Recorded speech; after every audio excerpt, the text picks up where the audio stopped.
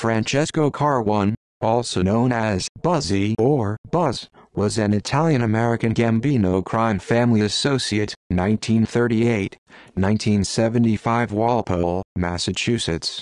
He was a close friend of Thomas Agro and Peter Calabrese.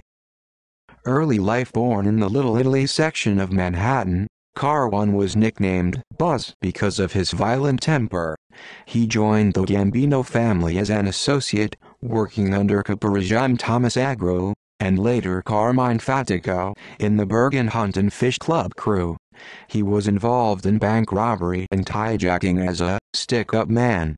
Carrone also trafficked small shipments of cocaine, marijuana and quaaludes in Fort Lauderdale, Florida. His right eye was gouged or shot out, severing nerve endings and paralyzing facial muscles and giving the impression that half of his face was smiling. It is unclear how or who was responsible for Carrone losing his eye.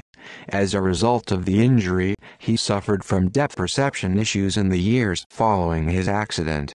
Fellow crew member Joseph Iannuzzi described Carrone before his disfigurement as a tall and handsome Italian. Carrone suffered from narcissistic personality disorder, borderline personality disorder and antisocial personality disorder. After his disfigurement, Carrone's condition was made worse by a severe case of post-traumatic stress disorder. Being put on the shelf, Carrone was exiled from his crew and the Gambino family for robbing banks without Fatico's permission. Carrone now started robbing banks on his own. In May 1972, Federal Bureau of Investigation (FBI) Special Agents Patrick Colgan and Thomas D'Onofrio were looking for Carrone about a string of bank robberies in New York. A number of bank tellers implicated Carrone, describing him as a bizarre-looking man with one eye and a gun. One day the two agents spotted Carrone exiting an apartment building in Little Italy. Carrone saw the agents and drove off. The FBI chased him at speeds up to 90 miles per hour, 140 kilometers per hour. As the agents approached children crossing at a crosswalk, they attempted to slow down, but their brakes failed. Carrone sped away, but immediately plowed into a woman's car. When the agents got out of their car, a bystander told them that Carrone was hiding under the steering wheel in his vehicle. Almost immediately, Carrone popped out and started firing at the agents. In the confusion, Carrone managed to escape.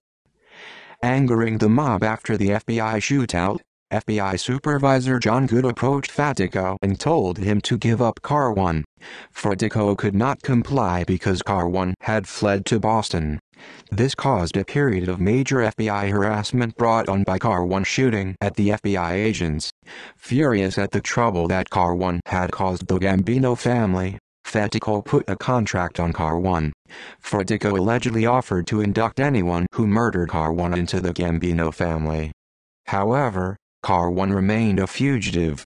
He was also featured as a fugitive on the television program America's Most Wanted, but no one turned him in. Capture in Massachusetts in 1974. Low on money, Carrone robbed a bank in East Boston, Massachusetts in the financial district, Boston, Massachusetts. However, a silent alarm went off and Massachusetts State Police troopers were soon chasing him. The troopers chased Carrone into some nearby woods. One trooper, tiptoeing through some heavy underbrush, suddenly heard 3 loud clicks behind him. He turned with his gun drawn and saw Carrone standing there, his gun pointed at the trooper's head. Carrone was out of ammunition, however. As the trooper leveled his own gun at Carrone, Carrone pleaded with the trooper, "Do it." The trooper spared Carrone's life and arrested him. Time in prison. Carrone was sent to prison at Massachusetts Correctional Institution, Cedar Junction in Walpole, Massachusetts. Carrone feared that he would be murdered by his former associates in the Gambino family, and so suffered from insomnia brought on by anxiety and chronic fatigue syndrome. In 1975, Carrone died in prison of an undiagnosed supraventricular tachycardia brought on by hypertension, starvation, and malnourishment.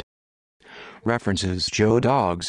The Life and Crimes of a Gangster, by Joe Dogzy and Nutsi Goombata. The Improbable Rise and Fall of John Gotti and His Gang, by John Cummings and Ernest Volkman.